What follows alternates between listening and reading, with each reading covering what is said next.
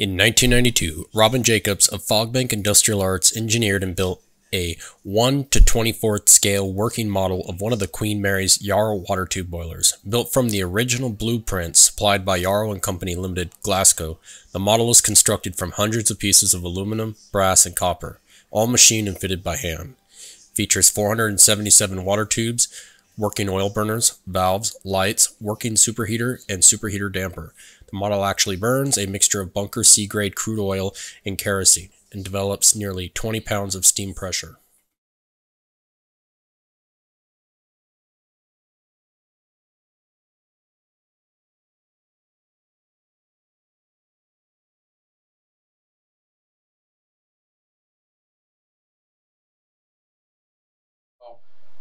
You've got smoke coming from the back of the furnace and the forward end of the furnace, and it's controlled, the temperature is controlled by the superheat damper. The more smoke and hot gases coming from the furnace, the more bypasses the superheater, the lower the temperature is. So if they close the superheat damper on this side, that causes the smoke and gases to be bypass the superheater and come from the rear of the boiler. The more they open this, the more gases and stuff pass through the superheater tubes and bring the temperature up. So they can control it very carefully through maneuvering the superheat dampers. And for instance, totally shut down. They always had at least one boiler going, and they'd shut down the other boilers, and they'd be for cleaning and stuff. Yes. 30 odd years. Yeah. 24 of these. And of course, I have a lot of things on here that weren't originally on the boiler, such as Amazing. little valves actually back out. You can actually smell the fuel, and I've got my switchboards back here for firing it and for controlling the lights and doing all the. It's a little bit of a mess at the moment, but it's this tank here. This tank wasn't originally a part of this model, and I added this on to show people the great height. Yeah. When you take a tour down here, you walk on top of the double bottom, but all this is honeycombed with hundreds of watertight compartments, and it's just amazing there to get in there and have access. And there's access in through these manholes. You'll see there's a manhole right here. There's one up over here. They're all around. There's probably some at the rear here too. But there's manholes inside here. See a manhole right here? Inside the tank. That's how you get inside the tanks. And you see there's several different types of tanks. There's a settling tank, an oil fuel tank, and an overflow tank. And what the settling tank does, it's the only tanks that are heated, and there's 2 per boiler room. So there's a total of 2 in each compartment. And they're heated by steam. You'll notice some of these pipes and lines that are insulated with special insulation. Steam is bled off through different reducing valves from the boiler rooms and led into heating coils in the bottom of the tanks. And they maintain about 110 degrees temperature on those tanks. And the reason they heat the tanks is because the fuel is so thick, the viscosity is so heavy, it's almost like the consistency of honey. And they have to heat it before it can be pumped because it's too thick. And then it has to be heated again before it can be atomized and then pressurized into the main oil field. Because I was noticing when I was walking through, there's all sorts of bits of machinery here and there that are still left. Yeah, there's a couple of Centrix ballast pumps and that sort of thing that's left there. But this unit was used to heat the fuel up after it had come from the tanks. It goes through a set of strainers, duplex strainers, similar to the ones that they have in the after engine room now, auto clean oil strainers, and they were a cartridge type strainer.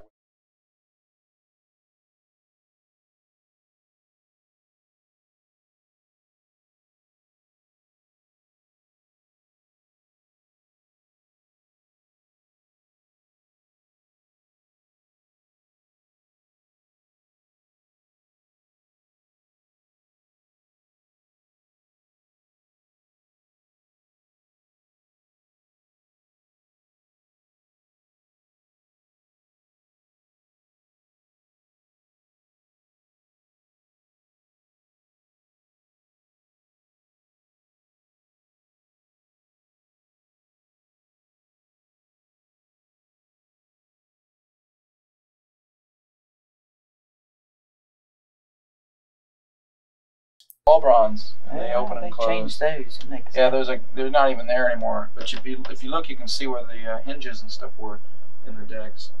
But Incredible. you can see this actually works. The capstans shows you how they would work and how the roller fairleads. They use these when they bring the ship into port, you know, to take up the slack on the hawsers and the lines, and they run their lines out through these roller The anchors fairleads. work eventually when you've done it. Yeah, they actually work now. So I open these up. And you can see how this is a brake for the anchor. You can see when you turn this, the little universal turns there.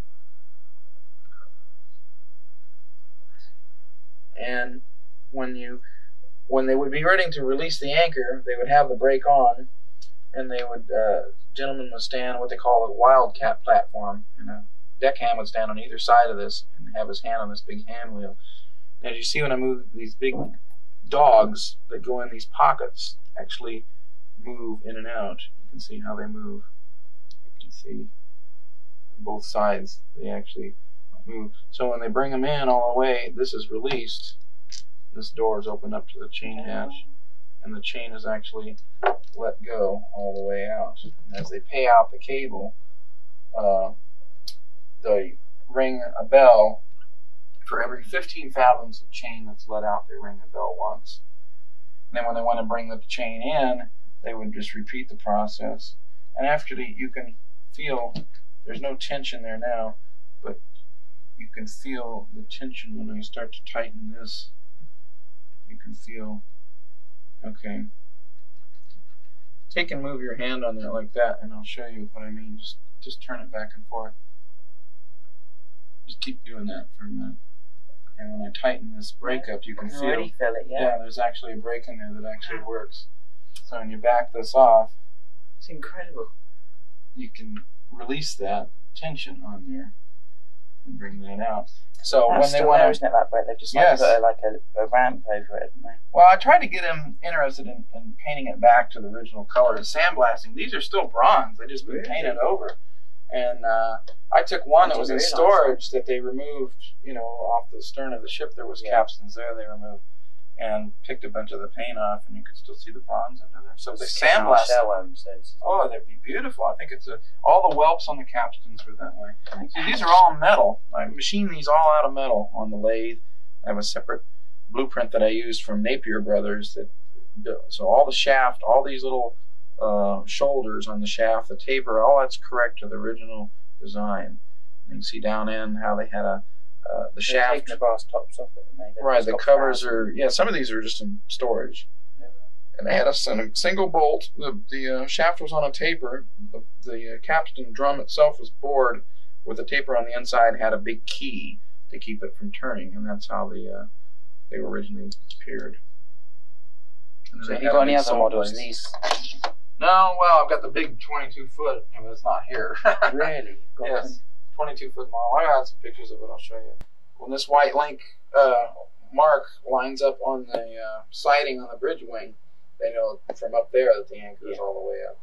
And you'll notice these little pilot lamps. I'll show you how this all stuff here. You want to dark. They have a deckhand standing at each position where these pilot lamps were. And each one of these control pedestals controlled a capstan. There was one here. This one isn't burning at the moment. But these two after control pedestals controlled the movement of these two capstans. And these two forward sets were slaves. They controlled the capstan for the anchor, and they also controlled for the warping. So they were dual purpose. And they would receive their orders from the ships from the telegraphs you see up here on the forward end. Oh, wow. And they'd be illuminated, and they'd see their... got the little dials in it. Well, they've got a little scratched at the moment, so but the wording is actually there. If you can look close enough, you need a magnifying glass, but the words are actually on there. Oh, yeah, I can actually see, yeah, look at that. And then they would receive their orders. This is what they call a Marconi speaker, and you can see the forks on the port and starboard side. They're still there today, and but that's what they originally would have held as a portable speaker. And there's a watertight connection that was made through the ship's it's a shame we can't really get up here now, isn't it? Yes. You can, but...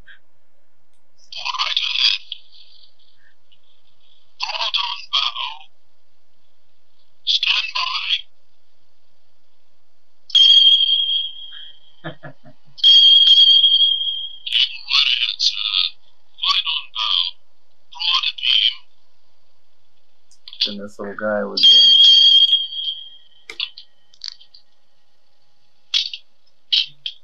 If it lights up or not. Yeah, there we It's go. lighting up, yeah. Yeah, it's on there. There. You can see he would signal a tugboat. Oh, wow, it's on me.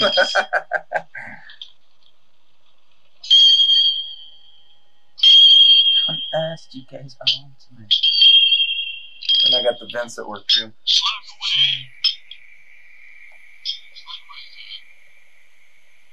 Now see, when I plug these two after vents, mushroom vents up, you can hear the forward one working.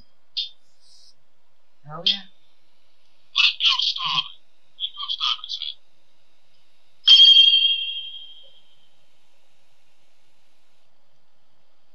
And these had jack screws on them where they could raise and lower the vents during bad weather. You can see how they would screw up and down. They could close them. Then after they were docked, they would shut the, they would shut the telegraphs off, and they'd have just the normal working lights on. This would be all that would be lit when the ship was in port at night.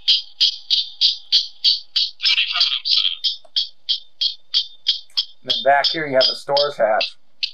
And you can see how they had a manila purchase that was used. You can see, if you go out on deck, you can see where these little eyelets were, where they'd run the purchases to steady this. Now this is gone now. During the war, they had large gun turrets, and in order to put the gun turrets there, it made it impossible to use this davit. So this davit was removed. All that's left is the pillar. So if you go out there, you'll see the davit's been cut at this point where this black starts, or where the white starts, and then the black meets the white. So they never replaced it? No. What they did is they put a stirrup at the main jack stay line coming down from the mast. There's a line that runs up from the knight's head. Also, we just Yeah, I have a big machine shop that I do this stuff with. This stuff was originally casting, when they made the real ship. Of course, this one isn't completed on the port side, but you can see how I just machine it out. This part was turned on the lathe, made round, and this part was done just boring it and just doing it by hand. I have a machine that makes little rivets, for the bumps. 36 on a side. You can count them out there. There's 36. Then when I, basically have it sort of a sloppy fit so I can adjust it just where I want it. Once it's adjusted, then I plank around it, and it's, it's exactly where it needs to be. And this is part of a mistake here. You can see something happened, and I had to add a little weld on the on this here. And then once I blended, this part here was welded, but you can never tell. Once it's all remachined and blended in, you can never tell. So if you gouge it and make a mistake, fill it up with weld, a heliarc we use to weld it with. And you can see how this is just a separate piece, how they fit together, machined. And then they have little hinges on them. And once it's all painted, there's still these and the roller fairleads. If you look closely, you have to look really close, there's cotter pins on the little nuts. Oh, yeah. On the roller fairleads. I had this guy, believe it or not, his cigarette lights up. You see, it's got a... No, see the little light? Or the little... See, he's got a little cigarette sticking out of his mouth. But, God. and it's a, what is it? It's a fiber optic I use. I think the best one is where his hand moves. Yeah. Well, see, I'll have these eventually animated with motors, with a little crankshaft and this type of motion. And it's simple. It's really not that difficult to do that sort of thing. It's just...